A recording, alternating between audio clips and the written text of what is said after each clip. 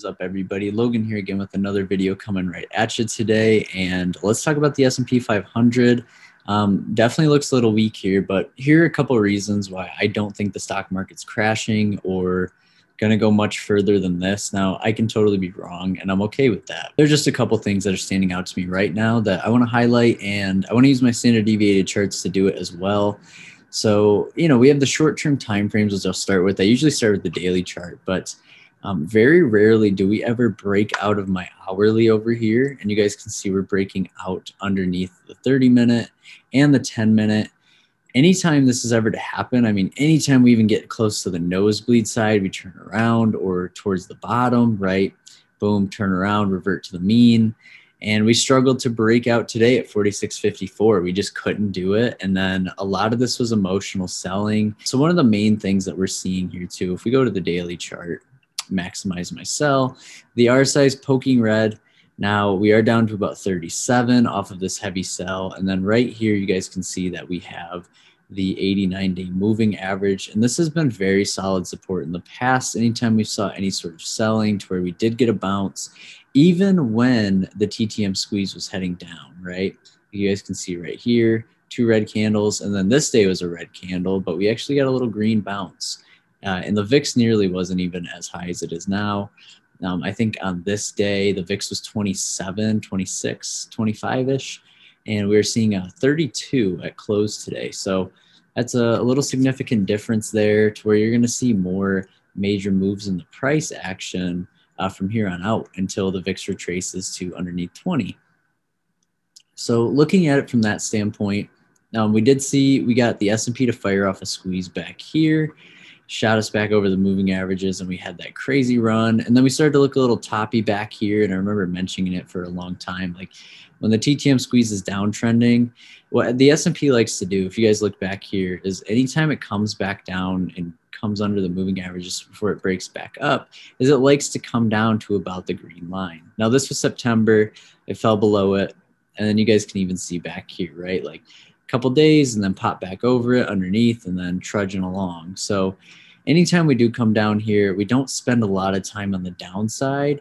And this looks a lot like March and February, where we had more hectic price movement in the day, where the S&P would drop 150 points. But what's really interesting about today in particular is the fact that we did actually start the day up 2%. And then we dropped all the way down to 45.13 before we closed.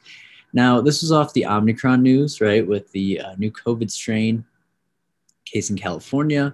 So that's going to cause the market to have some volatility, but I still think there's more fear in this market as of now. And I think a lot of this was a lot of panic selling, just because I'm going to stick to my mean reversion charts here. We have 46.20, even on the longer time frames, 47.40, and then even over here, right, the mean's 45.94, right around 4600. So I'm more leaning towards that for the rest of the week. I do think we get a pop. There's this really interesting price acceptance around, this 45.65 to 45.95 range. We even saw it chop there for quite a bit today. And it was the longest time we'd stayed in a range all day, right? It was about, I think, 2 hours we did this, or an hour and a half. We stayed in this range where price had been finding acceptance before moving back over the moving average on the shorter term time frames. But it is making, right, lower lows and lower highs. But I do think with such a drastic sell-off today that we will see some sort of reversal. And then if we pick up right here, futures are about to reopen again. But if we take a look here too, I want to look at the VIX. Now, very rarely does the VIX ever get super hectic in my longer term time frames. The only other stock that's done that, and I'll come right back to the VIX, is Apple. Apple did do that down on my 195 charts. But then we ended up selling off today, as you can see. Apple has just been very extended. It doesn't really look that bad on the shorter term time frames, though. Personally, it was only down 0.3% on today's selling and hit a new all-time high at 170. Just ballistic, right? So let's go back to the VIX. Just wanted to show you guys Apple. It's had a lot of relative strength lately, but just in general on the VIX, if we look here, shorter term time frame in the nosebleeds, and then over here, We are also in the nosebleeds and actually exceeding it on the hourly chart. Here's the mean all the way back at 22.30. So I expect us to drift down there. And we did come down there today before getting this breakout just off of fear. And you guys can see how like ridiculously extended we are on my 195. So I remember I was trying to short the market around this time, and then we got that nice VIX pop on Friday, and then we were able to get out of our SPX DTEs our SPX trade that we had in the Discord for a while, and then now we're continuing to see volatility, which I did not expect. I really didn't expect to see it get this crazy. 28, 27, yeah, but I did not expect us to break above 28.50. I really didn't. I thought we were on our way back down. And if we look at the daily chart here, you guys can see that the VIX was squeezing, and we had that in October, right? This is where the market turned around, squeezed, and it was negative, and we saw the VIX drop quite a bit. I mean, from 23 all the way down to 14. That's quite a decline. And we're seeing that over here, which was the VIX was squeezing. I tried to mention that last week, and we're seeing it pop off way more than I anticipated.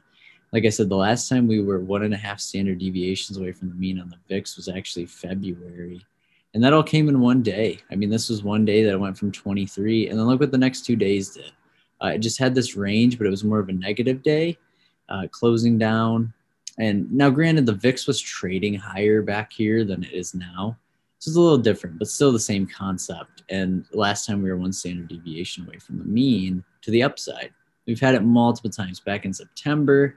And generally, we find a way to retrace back to it. Mean reversion works really well with the VIX. We also have to be cautious on treating this as a stock. Just kind of read the price action and take it for what it is.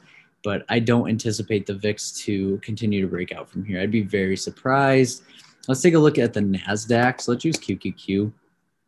I'm pretty much getting the same thing here. Now, the interesting thing is QQQ actually has a lot more downside to the 50-day, and the 89 is the one on my chart.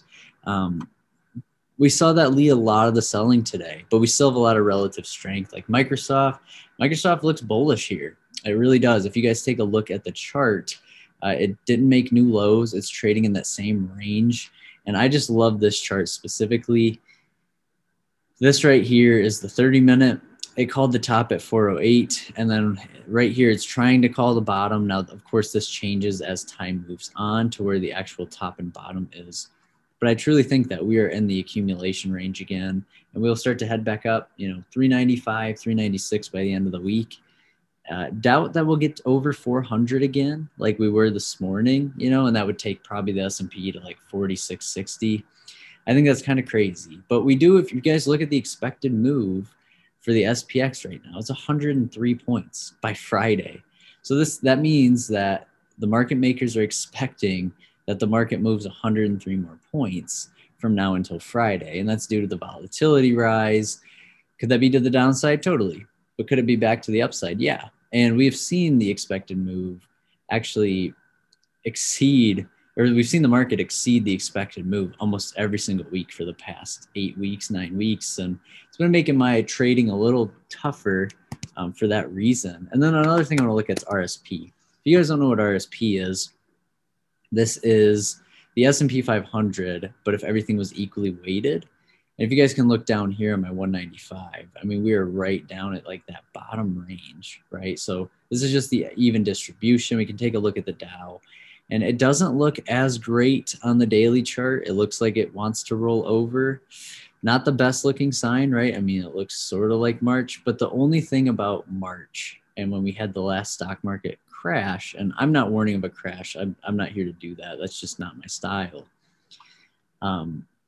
The only difference was we were actually up towards the nosebleeds. And whenever you're 1 standard deviation away from the mean on the actual daily chart, that's where you start to chop. And like, even if you bought RSP back in May at the top, you're still break even. So it's a really, you just got to really be cautious here. The RSI though is, 30, generally a good time for it to pick itself back up over the next few days and a few weeks. So this is just RSP, the equally weighted ETF. And I like to use this just to gauge the S&P.